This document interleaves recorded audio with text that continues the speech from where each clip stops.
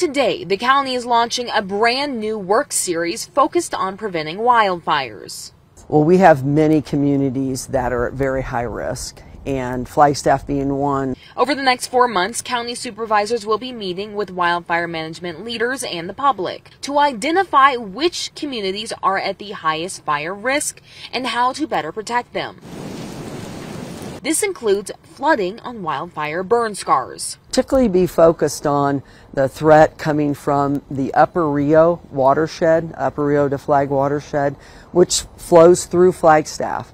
We know if we get a catastrophic fire in that area, it's going to be devastating. The post-wildfire flooding will be devastating to Flagstaff, and there'll be a lot of conversation about that as we move through this discussion. Once they're done with these sessions, they'll turn their research into action and come up with a plan to keep all of Coconino County fire safe. Reporting in Flagstaff, Mason Carroll for Arizona's Family.